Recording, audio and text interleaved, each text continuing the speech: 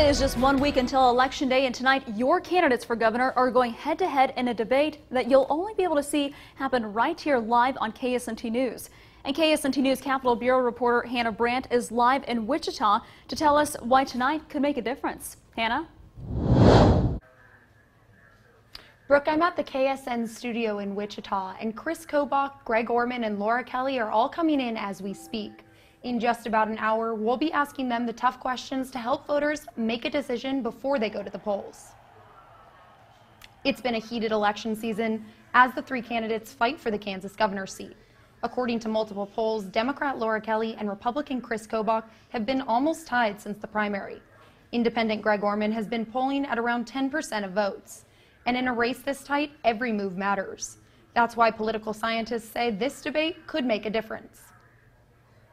Candidates and their supporters get really locked in on each other. They're reminded why they're going to vote for that candidate.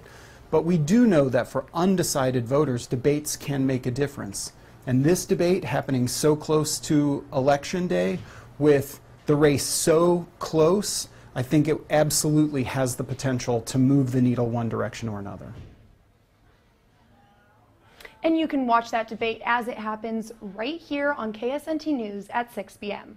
Live in Wichita, Hannah Brandt, KSNT News. All right, thank you so much, Hannah. We'll also be live streaming that on our website at ksnt.com.